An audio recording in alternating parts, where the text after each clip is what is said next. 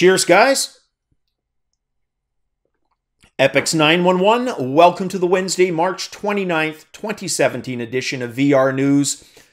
A metric crap ton of stuff to talk about, especially given Samsung's Unpacked event that they are holding today in New York City. Lots of stuff coming out of that. Just in general terms, one of the most exciting for me, and we're going to get into the details of it later, is a new Oculus Home. We know we've had the same one for both Rift and Gear VR essentially since launch of both devices. It hasn't really changed. It's got that kind of quasi-Japanese motif with the floor pillows and the water. It is what it's always been. Well, until the update. All right, so let's get into the first of those news pieces. It has to do with the new Gear 360 and its 4K capture capability and 2K live streaming. So, yes, it is capable of 4K. The rumors for that substantiated, very true. But there's a bit of a caveat to that. So, the 2560 resolution mode of the last model, that was 30 frames per second, is still there. It's supported. The new 4K isn't at 30 frames per second, which really strikes me as odd. It's at 24, which is the standard frame rate for the motion picture industry. It's not 30. Again, puzzles me a little bit, but we all had some cracks to make. If we're going to talk about the design of this thing next, the bulbous handheld portion that some of you had some raunchy jokes for that cracked me up. But yes, that is the final form factor design that they're going with. So it does look a little odd, but I think most people would agree what was even odder was trying to figure out a way without some kind of tripod mount to hold the old Gear 360, right? So this thing at least makes it a little bit more wieldy.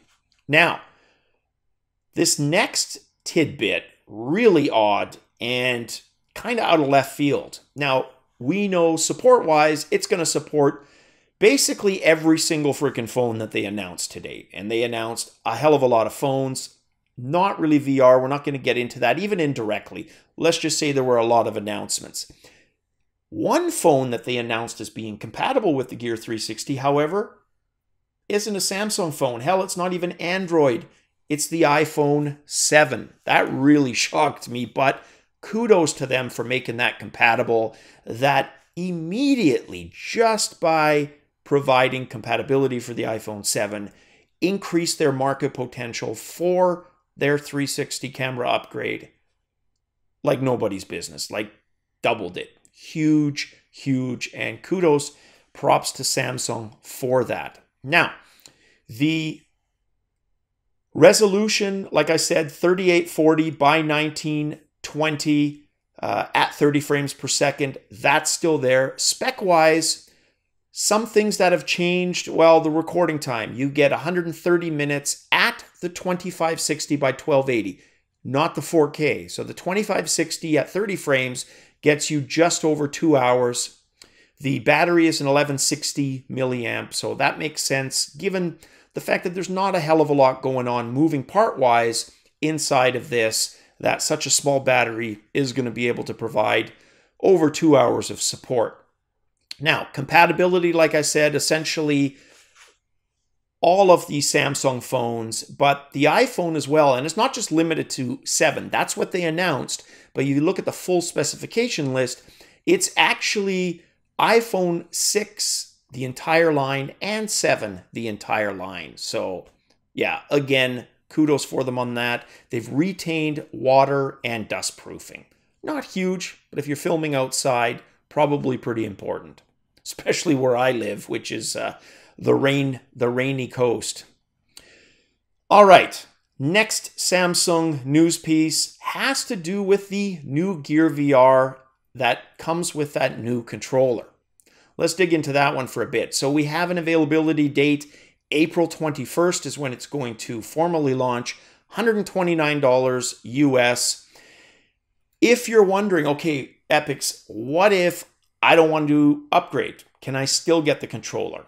And I'm going to answer that question because that was the exact same question I had, because I had just bought my Gear VR last summer and definitely not cool about having to upgrade it already. Simple answer, you don't have to upgrade. You can actually buy the controller standalone. And what shocked me was the price, $39 US. Shocking as in good shocking. When you consider the price of a touch controller, or hell, the Vive controller, just a single one, $39 looks pretty damn good. That's kind of the price of what you'd pay, you know, for a 360 Xbox 360 gamepad, for example, for the PC. The older one, albeit, but still in that price range. They've done nothing to fix the IPD, so the interpupillary distance is still the one they provide you with. That's the default. That's all you get. Now, it will provide motion tracking, this controller, but there's a bit of a caveat to that, so let's jump into that. So, like the Daydream VR controller, the Gear VR controller tracks via an onboard IMU, and that's the gyroscope, the accelerometer, and the magnetic sensor. So you do get motion tracking, but it's not one-to-one, like what you get with the Touch or the Vive. So just keep that in mind. It's pretty much like what you would get with the Daydream. Decent, good tracking, but definitely not close to perfect.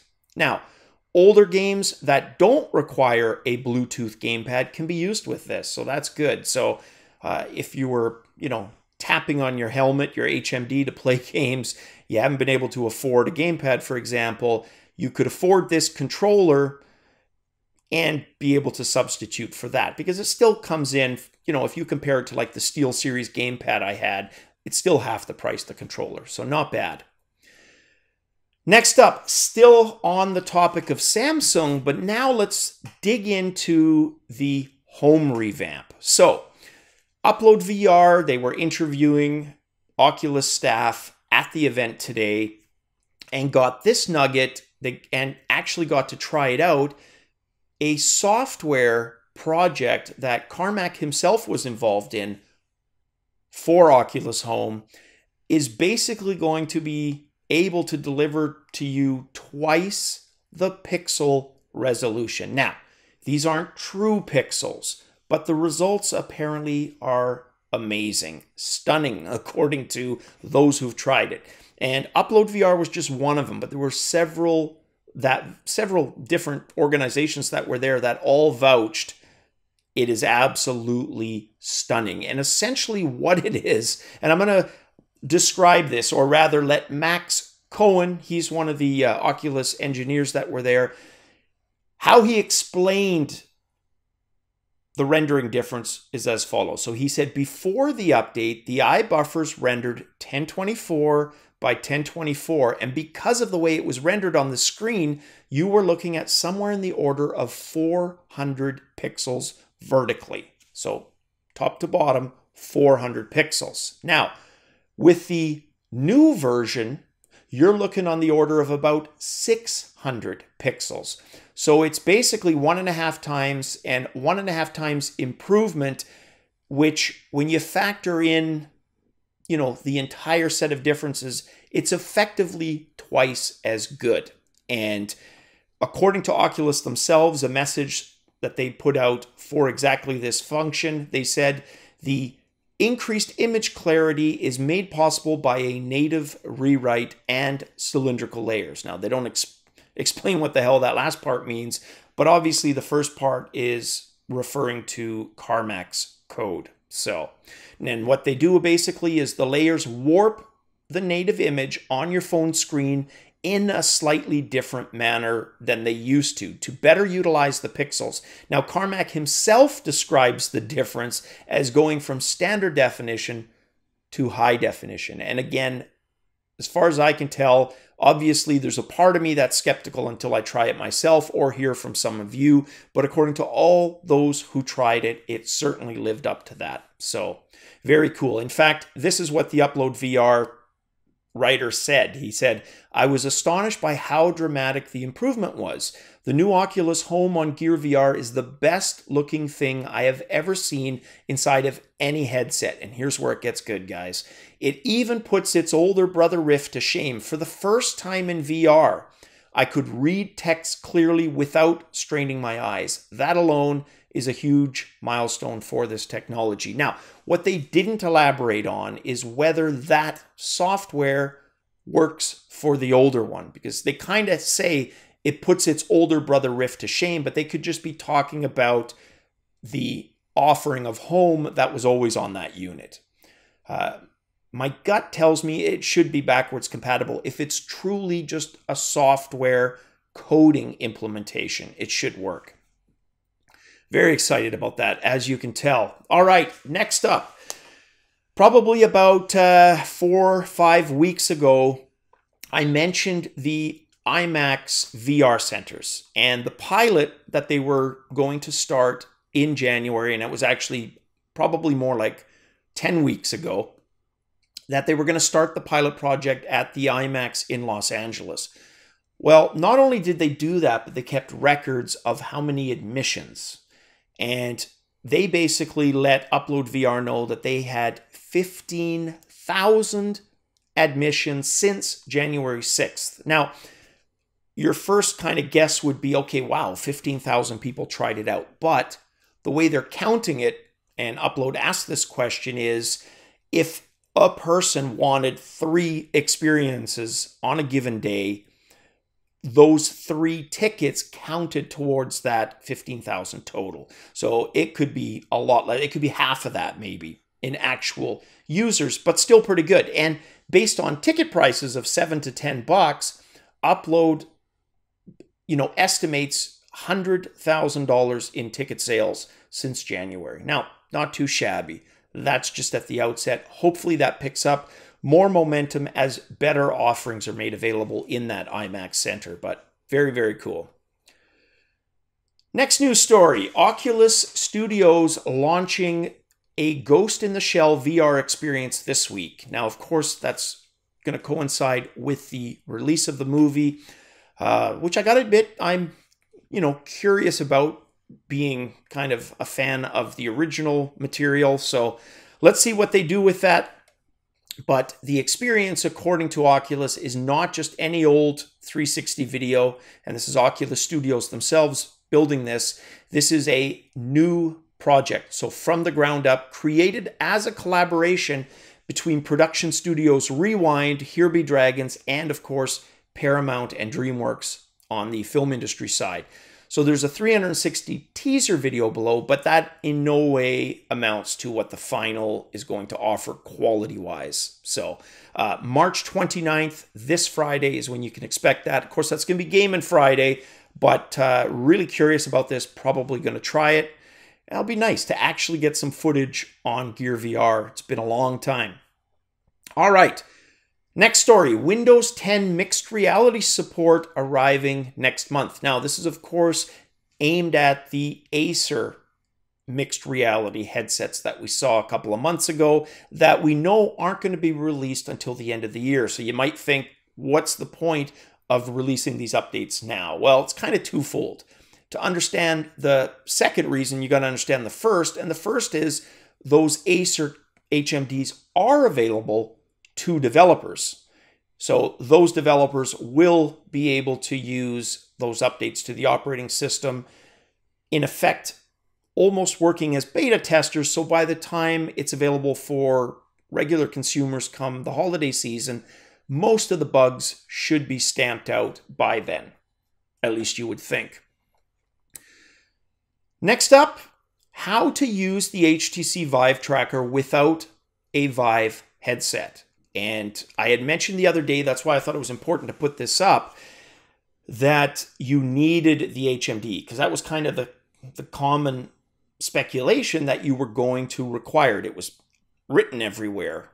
Not the case, but it does require a bit of a workaround / kind of hack methodology to get it to work. Installing a bunch of software, I'll link to it, you can check it out. But at the end of all of that, they do live up to the claim. You don't need it. What you do need is Python programming language, Python OpenVR, at least one Vive controller, and one base station. And then you can make it work. So very cool. If you're technical or developer, hardware guy, you're interested in that, check out the link. Next story, Nvidia to present their latest foveated rendering enhancements and advancements that they've made since the updates we've seen in VR software. So they say they've made quite a few improvements that will start to get rolled out in staggered fashion for those of us with the big HMDs. Now, that's going to take place in May.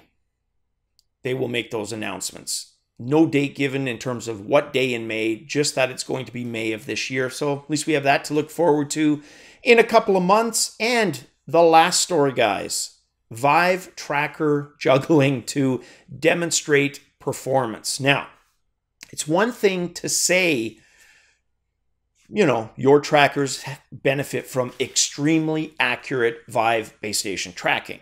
Great. It's another thing for a customer to call you on it, but not only call you on it, but juggle these expensive trackers, essentially like they're balls. And that's exactly what Steve Bowler, co-founder of Cloudgate Studios, did. He filmed himself. It's about an 18-second clip. I'm going to see about picturing it up in the corner there. But like I said, about 18 seconds of him juggling, doing a pretty damn decent job. Then, of course, he has to stop. And thankfully, none of them, well, I won't spoil it. You'll see. Check that out. And yeah, you'll get a good idea of how accurate these damn things are. If you can juggle them with the HMD on your head, that's pretty damn good latency and tracking capability. All right, guys, that is it for Wednesday's news. As you can tell, I'm pretty stoked, really excited. I've got some cool things to do tonight. More on that another time. Guys, hopefully, terrific hump day y'all had. We are getting closer to Friday by the day. Cheers.